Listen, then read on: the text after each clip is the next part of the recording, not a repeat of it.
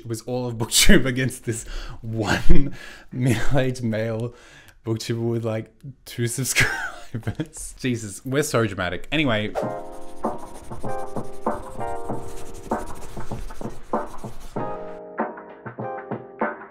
Hey guys, I'm Angus, and today I don't know what the hell I'm doing.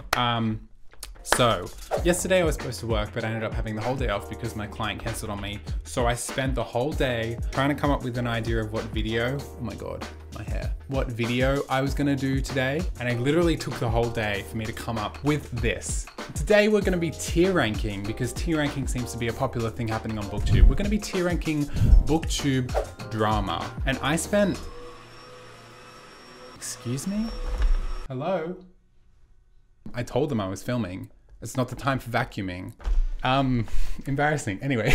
Yeah, so I spent a lot of time yesterday on Booktube, on Book Twitter, and just the general internet finding topics. And we came up with 18. I've got 18 different topics to rank today, which is a lot more than I thought. I don't even know if this is gonna work. You can tell I had no idea what I was gonna film today. So let's just get straight into it. The first topic we have today to rank is J.K. Rowling's transphobic tweet that she posted at the end of last year. How lovely. What a way to start things off. This one breaks my little heart. My little stone cold concrete cement heart. If you don't know, at the end of last year, J.K. Rowling tweeted something she really shouldn't have, and she never apologized about it or anything. So that's cancelled. Anyway, this one I think is very important tea, actually. I didn't go through what everything means. Okay, so from the top, so I've kind of got it like important tea is like things that are important to have happened. You know, like obviously this is really important because now we know that J.K. Rowling. Anyway, then we have entertaining tea, which are things that are less serious, but are really juicy and I love watching them unfold. Then we have average tea, which is like, okay, we get it, whatever. Then meh tea is kind of like, why is this happening? And then right down the bottom is stupid tea, things that really shouldn't have been Booktube drama, but have become Booktube drama. So that's our ranking system. So we've put J.K. Rowling in important tea because it's really important that we now know that about her.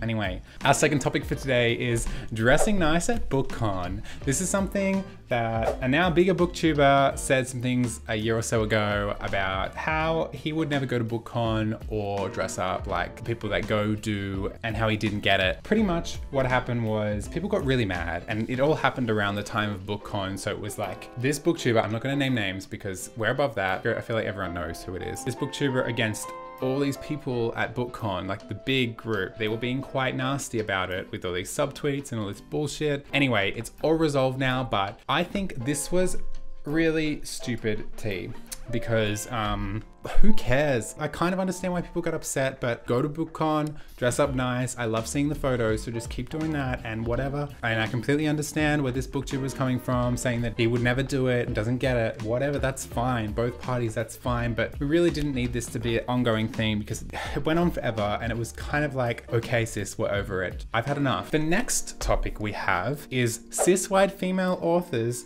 who have no idea about gay teen boy issues writing gay coming of age stories, which is quite a topical thing at the moment.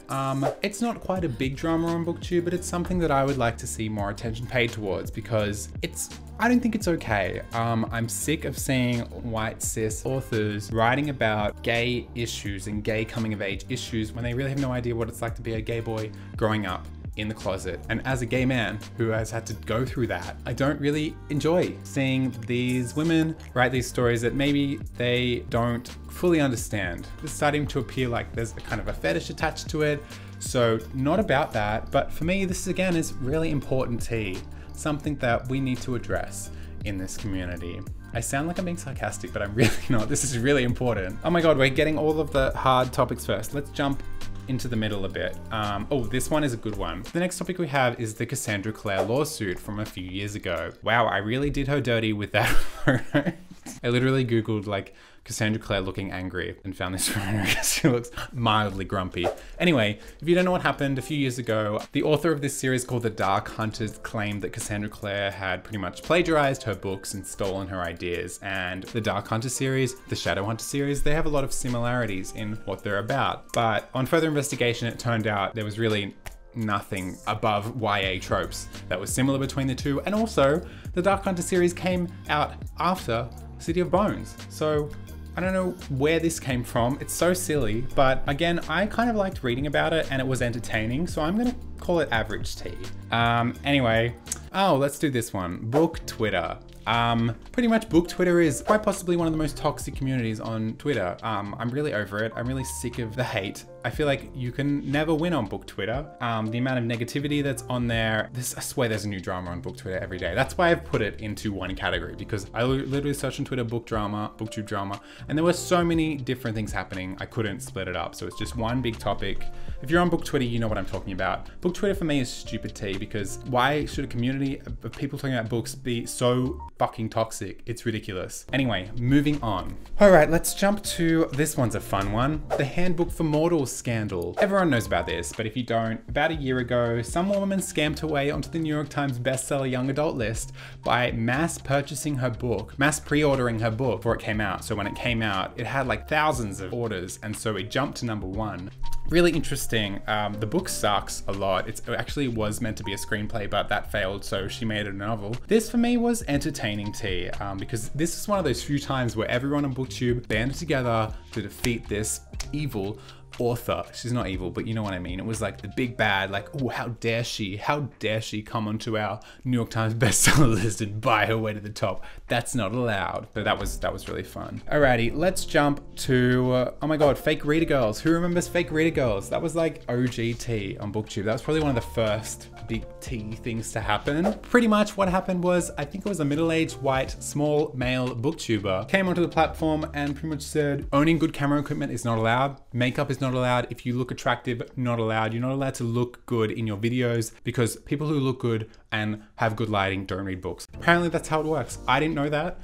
So I'm so glad this white male, middle-aged man educated me on that. This was good because it was another one of those instances, all of Booktube against this one middle-aged male booktuber with like 2 subscribers. Jesus, we're so dramatic. Anyway, so I'm gonna put this in entertaining tea, because it was just entertaining to see how this unfolded. Alrighty, next, let's talk about booktubers publishing books, because we love to talk about that. So we've had a few booktubers publish books over the years, and there's a lot of drama around that because people are like, oh, hey, they only got their book published because they have such a big platform. And of course, that's just, for me, I'm like, you know, these people have worked so hard to build their platform. They've worked their asses off to get where they are. Good on them for using it to further their career. That's something I would do.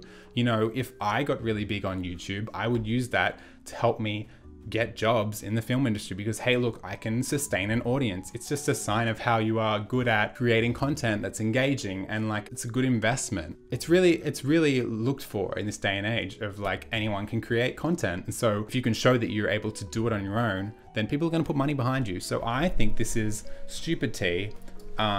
Because just let them publish their books. And if you don't like them, don't read them. Feel free to read them. And if you don't like them, leave a bad review, because that's good feedback. Alrighty, moving on.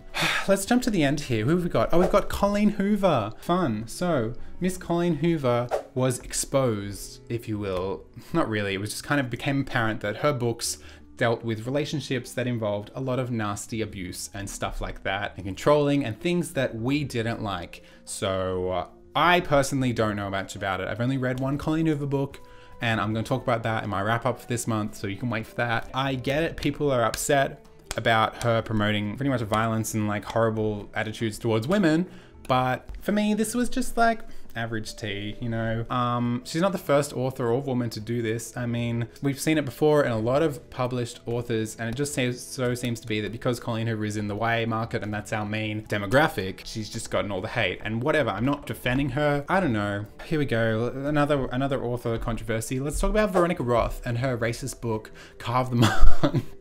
Now, I haven't read Carve the Mark, so I'm just going off what people are saying. But pretty much, if you don't know what happened, Carve the Mark included some remarks that indicated that people of color were savages or something like that. Twitter went off, Booktube went off. Yeah, I didn't know too much about this, but if it's true, it's really not on. Maybe I should move Colleen up here. Yeah, whatever. I'm gonna move Colleen just because this seems to be a theme. We need to hold our authors accountable for what they're doing.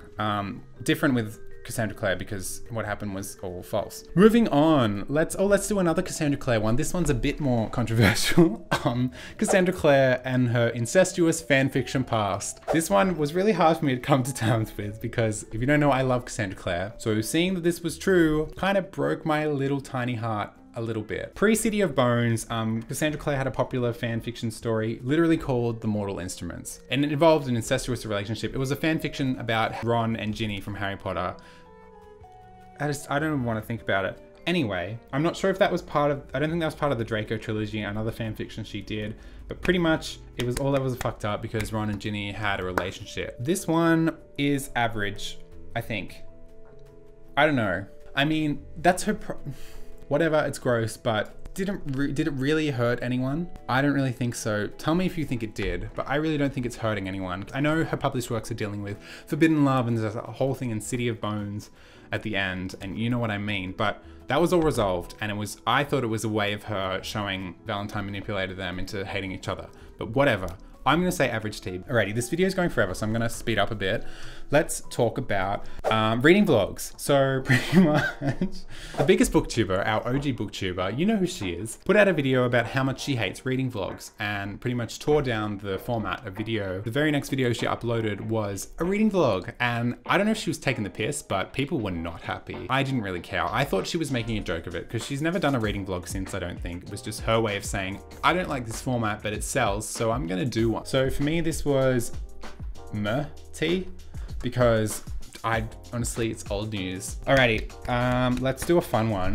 The Bookstagram article. Don't know if you've heard about this one. An article in The Vulture titled, "Here's an annoying new Instagram trend." And it talked about how Bookstagrammers were posting photos that were like unrealistic. You know when you do the flat lays and they're all really, really beautiful, but this author was like, well, they're so unrealistic, like no one does that. And they pretty much just poked fun and took the joke way too far, which made a lot of people really mad. And you know, it got to a point where the article was just really stupid news. So for me, this is stupid tea. This felt like an article just for clicks. You know, there's a lot of amazing Bookstagram pictures out there. So what if they don't look realistic? A lot of photography is not realistic. What the hell? Yeah, let's move on. Audiobooks aren't real reading. We all know about this one. A few people decided that they thought that if you listen to audiobooks, you're not really reading a book. Which yes, you're listening to someone read you a book, but you're still experiencing the book in a way that works for you. And for some people, that's the only accessible way for them to get through a book. So just stop. I'm sick of people making fun of people for how they read a book. Whatever, they're still consuming the same content. It's great that people are reading stories from authors because it's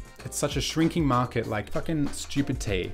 No, tea, because it's good that we fought back against this person. The Hunger Games prequel. This is a recent drama. You know about this. There's a Hunger Games prequel supposedly coming out in May. I don't know if it's gonna be pushed back because of everything that's going on in the world, but we found out it was going to be an origin story for President Snow, and people hated that a lot.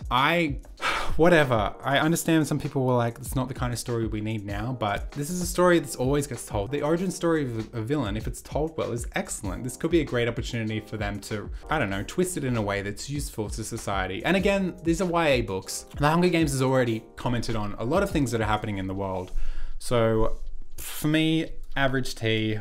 We'll see what happens when the book comes out, but 3 more to go. Small booktuber tea. This was a little one that happened a long time ago. I don't actually remember when, but I'm pretty sure it was before Fake Reader Girl, and it was very small. This small booktuber pretty much came out as a Christian who doesn't support anyone who is not cis and white and thought that they didn't belong on Booktube, and it was really gross. She really got savaged by the masses. She left Booktube after that. For me, this was important tea because it's important that we make sure Booktube is a welcoming place, and if people are gonna say that, it's fucking YouTube. Everyone is allowed on here. It's not for fucking white people. Let's do Book of the Month YA. You'll remember this one. So pretty much a little while ago, everyone and their mum had a Book of the Month YA affiliate link, and it was just a time where every video of like semi to popular creators were talking about Book of the Month YA, and this thread happened on Twitter between some bigger booktubers, and they were pretty much poking fun at the fact that everyone was promoting Book of the Month YA, and it was all playful stuff, but it really got taken out of perspective,